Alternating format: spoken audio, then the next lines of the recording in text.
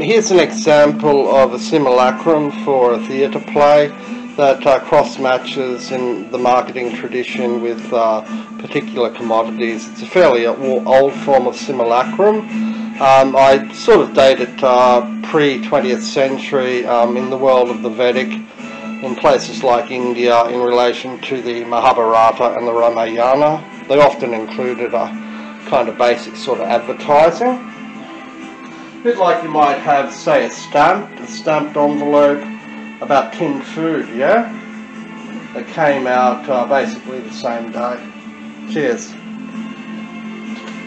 I hope you enjoy that trim on the bottom of the stage. I made that. Cheers, see you later.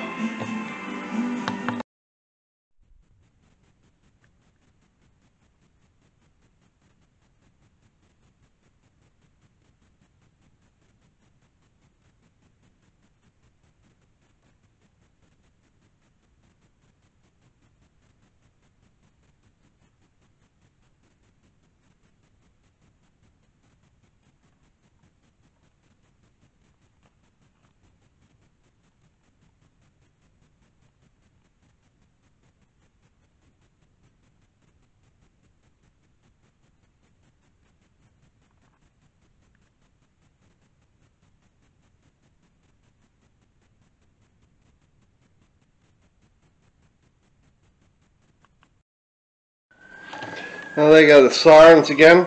Yeah, if you look closely you can see there's kind of like a link to the idea of batik and the use of burning implements in batik and other traditions within, say, Indonesian artwork.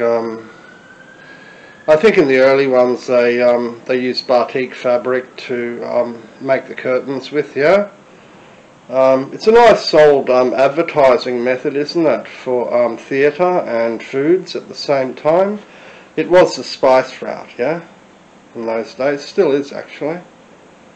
Anyway, thanks very much. Cheers.